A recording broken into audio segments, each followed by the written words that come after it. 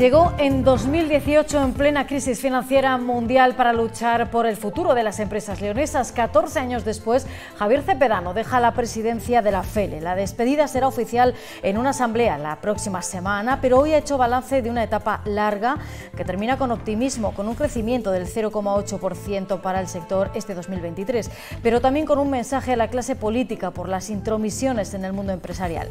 José María Vallejo tomará su relevo hasta las elecciones en la FELE en 2024.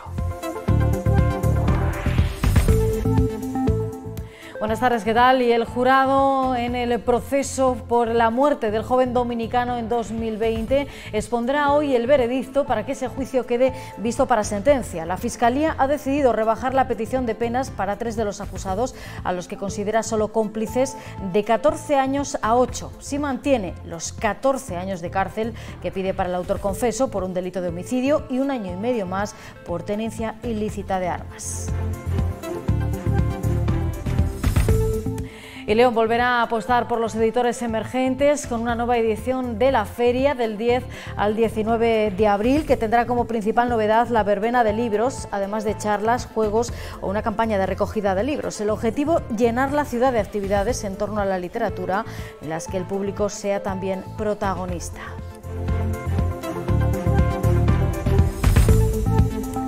Y continúa en el recuerdo de la niñez de miles de leoneses, Miliki, los payasos de la tele, esa que trascendió de generación en generación. Estos días regresa al Auditorio Ciudad de León Circlásica. Emilio Aragón rinde homenaje al legado de su padre y recupera canciones y personajes emblemáticos como Don Pepito y Don José. Una gira que tendrá 6 fases en León desde hoy y hasta el domingo. Y en deportes hablaremos con el púgil Alejandro Ferreiro, que acaba de regresar de México del Campeonato Internacional de Muay Thai después de lograr una victoria. Ha vencido a nivel nacional, ahora se abre paso como profesional con la acumulación de victorias que le permiten escalar posiciones en el ranking de este exigente deporte, con las peleas en las que se combina el uso de brazos y piernas. Y en cuanto al tiempo, se mantiene hasta las 12 de esta noche esa alerta amarilla por fuertes rachas de viento de hasta 70 km por hora en la zona norte de la provincia. De cara a mañana la jornada será algo más tranquilo, tampoco se esperan precipitaciones como en estas últimas horas, o serán bastante más débiles. En cuanto a las temperaturas, las máximas superarán los 16-17 grados, las mínimas se van a quedar las más frescas en torno a los 5.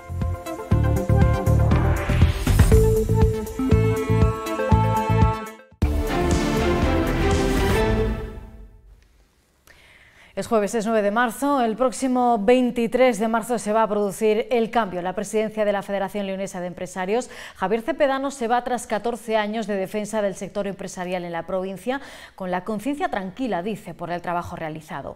Augura una mejoría económica este 2023 con un crecimiento del 0,8%, pero lanza también una advertencia a la clase política para que no haya intromisiones en el mundo empresarial que generen desconfianza.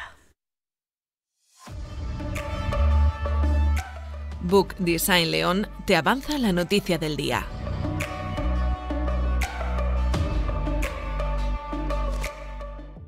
Compromiso por parte de las administraciones. Llegó en 2008 en plena crisis financiera mundial para trabajar por el crecimiento de las empresas, que hoy son más de 30.000 en León.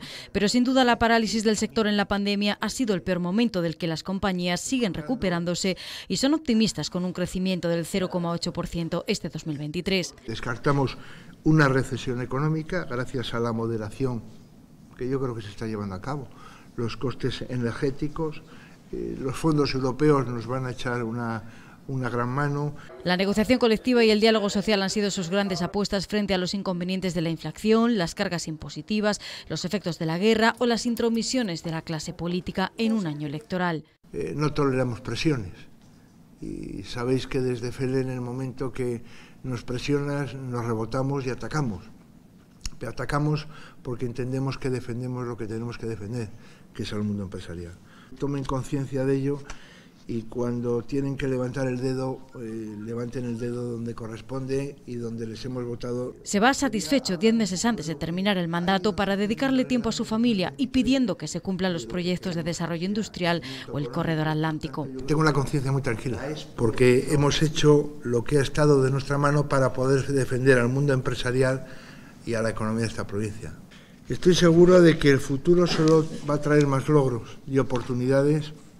En la asamblea del día 23 se entregará el testigo en la presidencia de la FELE a José María Vallejo hasta las elecciones de 2024. De cara también a las elecciones municipales, se empieza a mover. Astorga necesita suelo industrial y agilidad en los trámites administrativos. Lo dijo anoche el candidato popular en ese ayuntamiento. Las necesidades coinciden, dicen, con muchos territorios del medio rural, pero José Luis Nieto achaca también otra circunstancia, la nefasta gestión del actual alcalde. Nieto visitó anoche el filandón de esta casa, aseguró que si sale elegido será reivindicativo con la Junta para mejorar también la asistencia sanitaria. Astorga tiene numerosos servicios, pero le falta empleo y para potenciar la industria hacen falta terrenos en los que se instalen las empresas. Ahora mismo el polígono industrial tiene poco espacio y muy caro, por eso quieren ampliar. Astorga no tiene terreno. Nuestras juntas vecinales sí, de los pueblos que están dentro del Ayuntamiento de Astorga, pero el Ayuntamiento de Astorga no tiene terreno. Y nuestra primera prioridad es comprar alrededor de 2 millones de metros cuadrados para poder ofertar terreno. Es una de las principales propuestas de José Luis Nieto para el municipio. El candidato popular, en su calidad de autónomo, también pide agilidad a las administraciones, empezando por el propio ayuntamiento. Por desgracia, la administración va mucho más lenta y eso hay que mejorarlo. Porque si no mejoramos eso, la capacidad del emprendedor cada día se cansa más. Una cuestión en la que también señala a la Diputación, dice que su gestión ha sido muy mala y que no atiende en tiempo y forma al medio rural. Debería mejorar mucho la gestión con los municipios pequeños, porque se retrasan mucho los plazos y las obras. Incluso los sectores industriales no reciben las ayudas prometidas. Se muestra reivindicativo por el bien de su municipio y lo mantendrá si es alcalde con su propio partido. Dice, no dudará en exigir a la Junta si es necesario. Está para solucionar problemas. Y si hay un cargo y un consejero, está para solucionar los problemas. Y si tenemos un problema en materia de sanidad, hay que resolverlo. Ahora, no vamos a echar broncas, pero hay que sentarse. Mensajes de cara a las elecciones para las que todavía queda un largo proceso. Están a punto de cerrar listas. Pronto para tener expectativas, aunque el ritmo electoral va en aumento. En las próximas horas se espera el veredicto del jurado y ya quedará visto para sentencia el juicio. Últimos pasos en ese juicio por el asesinato de un joven dominicano de 25 años en febrero de 2020 en la localidad de Villavante. La Fiscalía ha decidido rebajar la petición de penas para 3 de los acusados, a los que considera cómplices, y la rebaja de 14 a 8 años. Sí mantiene la petición de 14 años de cárcel para el autor confeso por un delito de homicidio y año y medio más por tenencia ilícita de armas. La defensa alega defensa propia, reparación del daño y dilaciones indebidas para rebajar la condena, aunque insiste en solicitar homicidio imprudente. Y Vega de Espinareda ha acogido la entrega de los premios Reserva de la Biosfera, una convocatoria en la que se presentaron 130 proyectos y que ganó en la modalidad de investigación el IEF. La entidad cultural va a ampliar ahora a Corullón la recuperación del patrimonio inmaterial. El IEB recibió de manos del secretario del Comité Español del programa MAP el premio Reservas de la Biosfera en la modalidad de investigación por el trabajo realizado sobre el patrimonio inmaterial en la Reserva de los Ancares. Aquellos conocimientos tradicionales que estaban en el saber popular, estaban en el saber de las personas del territorio. Nos referimos a lo que es a artesanía, también cualquier tipo de conocimiento gastronómico, cultural, historias que se cuentan de padres a hijos y de abuelos a nietos y que si no se registran y si no se crea una base de datos con todos esos conocimientos, cuando estas personas desaparecen se llevan consigo esos conocimientos. El Instituto de Estudios Bercianos no parará aquí y amplía el programa de recuperación del patrimonio inmaterial a nuevos territorios. Es un orgullo haber unido a tanta gente en un momento que se necesita eso, el trabajo en colaboración, el trabajo en grupo. A esta convocatoria de premios se presentaron 130 proyectos.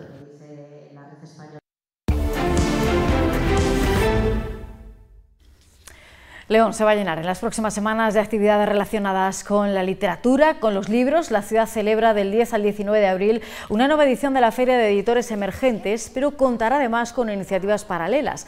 La principal novedad va a ser la verbena de libros, una semana de actividades lúdicas del 20 al 26 de marzo, dirigidas a todos los públicos y que van desde talleres a charlas, juegos o una campaña de recogida de libros. El objetivo de toda esta programación es doble: ofrecer por un lado un espacio de editores y autores emergentes y además llenar la ciudad de actividades en torno a la literatura, en las que el público sea también protagonista para incentivar la lectura y el amor por las obras. Y la presentación de agenda, ellas dos, la fecha será sobre septiembre. Demostrar un poco la pasión o el amor que tenemos todos los que nos sentamos aquí por la literatura y sobre todo por hacer visibles a toda esta gente joven, a estos editores emergentes, libreros, etcétera, para que tengan su espacio y su lugar en esta ciudad.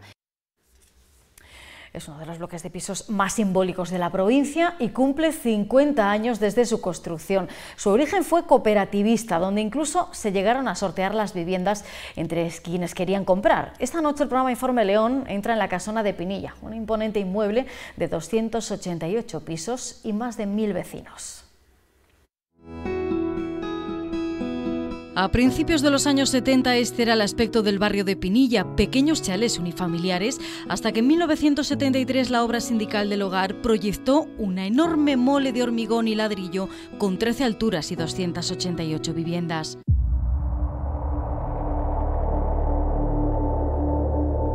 Antes de que se construyera todo esto era donde se hacían las fiestas, la gente salía a tender la ropa, salían a jugar al fútbol los niños. Aquí viven más de 1 millar de vecinos, entre los que se sortearon los pisos. Te podía tocar al primero o al último, te tenías que aguantar, yo en un octavo.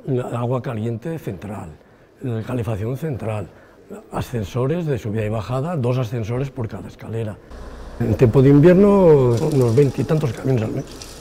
Jesús es uno de los más veteranos en un edificio con 12 ascensores, calefacción de biomasa y un sistema de evacuación por el tejado. A través del tejado volver a salir hacia el otro lado y poder bajar por otra escalera antes de que cunda el pánico. Los bajos comerciales son una particularidad de la casona. Esta perfumería fue una de los primeros en abrir. Yo aquí he visto épocas maravillosas, no buenas, maravillosas, pero luego llegó el Corte Inglés, llegó los chinos y llegaron pues los cambios. Pero han sufrido su particular declive, al que se resiste la bodega del abuelo, que conserva la esencia del principio. Mi padre vino de Suiza, fue inmigrante, vino a Suiza y puso aquí la bodega. Veías actividad en la calle, veías movimiento y ahora lo ves muerto. 50 años después, la casona sigue siendo la comunidad más grande de León. Tú coges un taxi, ¿a dónde va la casona?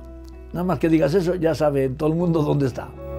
Un nombre y una vida que forman parte ya de la historia. El barrio de Pinilla parecía anegado y el alcantarillado no daba abasto, lo que indica que por esa zona no ha cambiado mucho el panorama. Podrán ver ese reportaje sobre la casona de Pinilla en Informe León a partir de las 11 de esta noche. Y este día nos deja otros asuntos que repasamos a continuación en formato breve. Comercial Electrón y sus primeras marcas les avanzan los breves. La alianza UPA-COAG reclama a la Consejería de Agricultura que resuelva ya las ayudas por la sequía de 2022. Alegan que la orden fue publicada el pasado 30 de agosto, pero que los afectados siguen sin conocer a día de hoy si está aprobada o denegada la ayuda que solicitaron hace ya 5 meses. Se trataba de subvenciones de mínimos para garantizar el suministro de agua para el aprovechamiento de pastos de los ganaderos. La Cámara de Comercio de León y la Junta impulsan el programa de consolidación empresarial que pone a disposición de los emprendedores una serie de actuaciones con el objetivo de ayudarles a superar los retos que se encuentran en los primeros años de creación de su empresa. Para ello, la Cámara organiza talleres gratuitos de gestión fiscal de autónomos, protección de datos y tesorería, además de diagnósticos y análisis personalizados. Los juzgados necesitarían trabajar 6 meses a puerta cerrada para resolver el atasco actual. Según los datos que hoy publica Diario de León, se ingresaron en el cómputo del año 53.400 causas, de las que 27.800 estaban todavía pendientes de resolución al término del ejercicio. En la provincia se resolvieron 52.200 asuntos, cifras similares al año anterior, pero con mayor tasa de pendencia, más asuntos pendientes acumulados.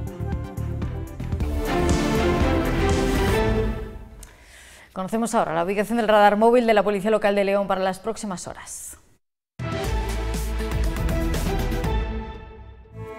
El radar móvil de la Policía Local de León estará ubicado a lo largo de esta tarde en la Avenida de la Facultad, en José Aguado, en Fernández Ladreda, en Santos Ovejero y en el Paseo de Papalaguinda.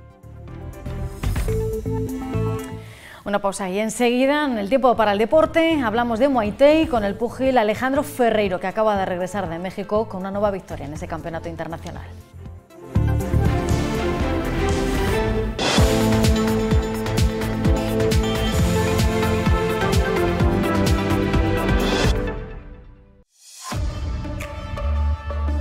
BioLeón te avanza los deportes. El luchador leonés de Muay Thai, Alejandro Ferreiro, acaba de regresar con un nuevo triunfo en su prometedora carrera como profesional. Tras quedar campeón de España en 2021, ahora confía en seguir escalando posiciones en el panorama internacional. Otro paso adelante para Alejandro Ferreiro en su trayectoria profesional en el Muay Thai, con otra victoria en el Campeonato Internacional de México después de ser ya campeón de España en 2021. Arrastrábamos muchas preparaciones seguidas, había peleado bastante este año y fue como la guinda del pastel, la verdad. El chico salió fuerte y habíamos preparado terminar con los codos, entró 2 manos seguidas y luego mi entrenador Diego me dijo desde la esquina que cambiase, que metiese la mano izquierda recta y cambiase con el codo derecho, y así fue. Llegó, hicimos daño y se terminó. Sacrificio y muchas horas de entrenamiento, no hay otro camino para esta exigente disciplina en la que ha contado con el apoyo del fisio Sergio Muela. Todo ese cansancio físico, mental suma, pero bueno, la verdad que se preparó muy bien. El peso siempre, el hándicap del peso en este tipo de deportes de contacto, pues es siempre una dificultad a añadir. Y bueno, y la verdad que lo vi genial. Ahora una breve parada a la espera de nuevos combates con los que ir ampliando su bagaje como profesional. Lo que quiero hacer a partir de ahora es pegarme con gente de renombre, de arriba, con la que siempre he visto en vídeos, y hasta aspirar a eso, tener muchas peleas y sonar y tener rivales de renombre. Siempre hay nuevos retos y detalles que pulir para el sueño de medirse a los mejores del mundo. Y en fútbol, algunas de las mejores canteras del fútbol español están esta semana en la ciudad con la disputa de la fase final de la Copa del Rey. En la primera jornada del Reino, el Real Madrid se impuso 0-2 al Athletic de Bilbao. El cuadro blanco, dirigido por el exjugador Álvaro Arbeloa, es el primer finalista y buscará revalidar el título en la cita del próximo sábado. Por su parte, el otro finalista será la Unión Deportiva Almería, que ganó 2-1 al Deportivo de La Coruña. Neumáticos Kilómetro Cero les ofrece la información del tiempo.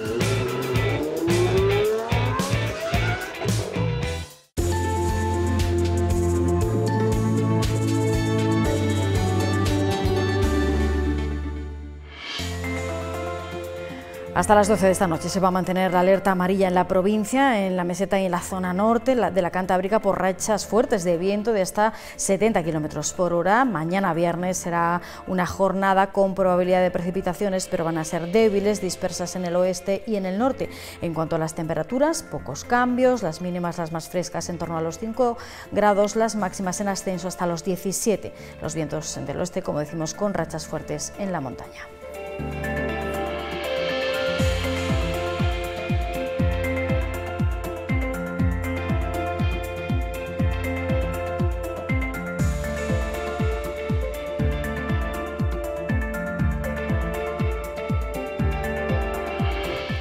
Hacía 3 décadas que el Instituto Leonés de Cultura no convocaba becas en materia artística. Hoy abre sus puertas en el ILC un proyecto que reúne a 5 artistas leoneses que han recibido 10.000 euros de beca para desarrollar sus propuestas. De las ilustraciones de ciencia ficción de Jonathan Notario, con un viaje inspirado en la pandemia, con referencias al cómic, hasta la llamada de atención a la pérdida de la biodiversidad que hace en Los Prados Susana Cámara, que ha creado un tapiz de paisajes vegetales. También forma parte de esta muestra Doble Bombo, con un seguimiento al mundo trashumante de las ovejas durante un año, o Un mundo feliz, con archivos dirigidos a los jóvenes y su necesidad de comunicar. Por último, Eduardo Fandiño, con sus espacios vaciados en una muestra fotográfica de 1000 copas rellenas con lodo y agua del pantano de Riaño. La exposición se puede visitar en la Sala Provincia del edificio Fierro hasta el próximo 31 de mayo. Pues bien, el Instituto Leonés de Cultura recuperó esa iniciativa que hacía más de 30 años que no se había convocado ninguna beca de este tipo, y mediante un jurado de expertos que estuvo presidido por el director del Museo Nacional, Reina Sofía, se seleccionaron 5 proyectos, solo 5 proyectos de un total de 90 que se presentaron. Y hoy también reabre la cueva de Valporquero. Tras el cierre habitual del invierno, comienza una nueva temporada en la que de momento estará disponible de jueves a domingo y el lunes de Pascua. A partir del 1 de mayo y hasta el 30 de septiembre ya se podrá visitar todos los días, y el 10 de diciembre cerrará esta campaña. La cueva ya tuvo una apertura previa este fin de semana, cuando recibió a 313 visitantes. Una nueva oportunidad para disfrutar de un paisaje insólito de estalactitas, estalagmitas, coladas y columnas, que abrió sus puertas al público en el año 1966.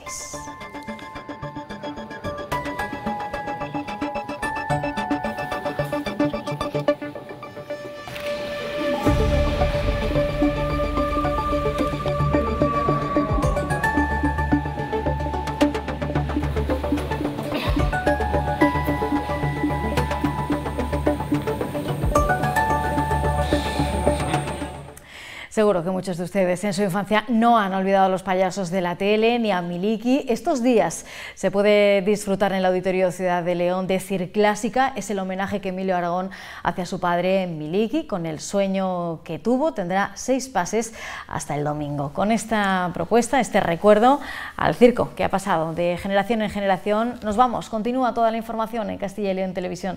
Que pasen feliz tarde esta mañana. Un sueño que viaja al pasado y que trasciende generaciones. El sueño de Miliki se hará realidad hoy en el Auditorio de León. El espectáculo de Emilio Aragón rinde homenaje al legado de su padre y recupera canciones y personajes emblemáticos como Don Pepito y Don José. Algo que ha calado tanto en tantas generaciones, tener la suerte o la oportunidad de dar vida a estos personajes, pues para nosotros ha sido un absoluto honor, y encima rodeados de todo este elenco de maravillosos artistas, cada uno referentes en sus disciplinas, pues hace que sea un espectáculo redondito, el cual no queremos que se pierda nadie. La obra cuenta la historia de Miliki, un niño que sueña con ser payaso. Un deseo tan fuerte que su mundo se llena de luz, color y acrobacias. Se trata del proyecto más personal de Emilio Aragón, que pretende despertar el niño interior de varias generaciones. Los papás y los abuelos, digamos que rememoran aquellas tardes en torno al televisor disfrutando de Gaby, Fofo y Miliki, y nosotros, ¿no? Me voy a meter en las generaciones más jóvenes, pues ponemos cara por primera vez y cuerpo a estos personajes de estas canciones que tanto nos han tarareado. Circlásica, el sueño de Miliki, lleva de gira desde septiembre y hace parada en León hasta el domingo, con 6 pases para poder disfrutar de esta obra.